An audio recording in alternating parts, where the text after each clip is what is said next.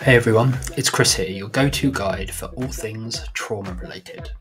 Today I want to talk about embracing your inner power after trauma. Trauma can leave us feeling shattered, lost, and disconnected from our true selves.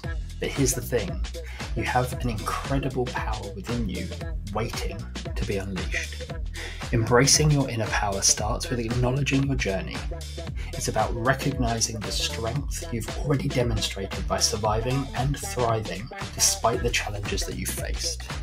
It's time to let go of the trauma that has held you back from being who you truly are. You are not defined by your past, but by your ability to rise above it and create a new story for yourself. Remember, healing is not a linear path. It's a journey of self-discovery, self-compassion, and self-empowerment. It's important to surround yourself with a support system that will help you through this, and getting professional help can be a key component to building that support system. Repeat these affirmations with me. I am resilient. I am worthy. I am capable of healing.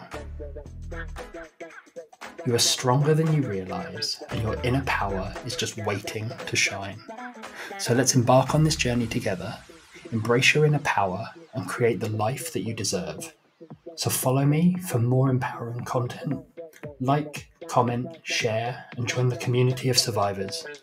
Thanks for being here, and remember, you have the power to rewrite your story. Until next time, trust the process, and it's bye for now.